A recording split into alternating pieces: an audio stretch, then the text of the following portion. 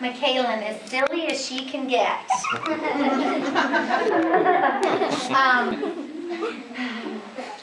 McKaylyn would, I don't know, she just always would make you smile. If you were having just a hard day, she would just kind of give that cute little smile and cock her head and just say, it's okay, you know, let's move on and let's just smile. Let's just, but McKaylyn has a very special gift.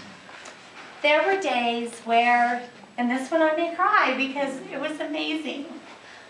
There were days I was having a hard day.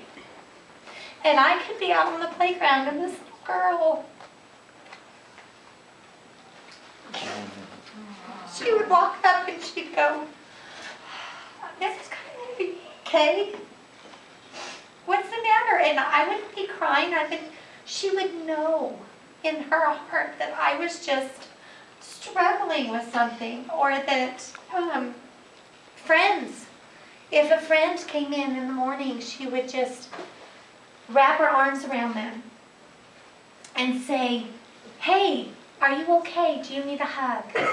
She has such a tender heart, but she has wisdom as well. And so I give her the award for Tenderhearted. And I'm not going to do that.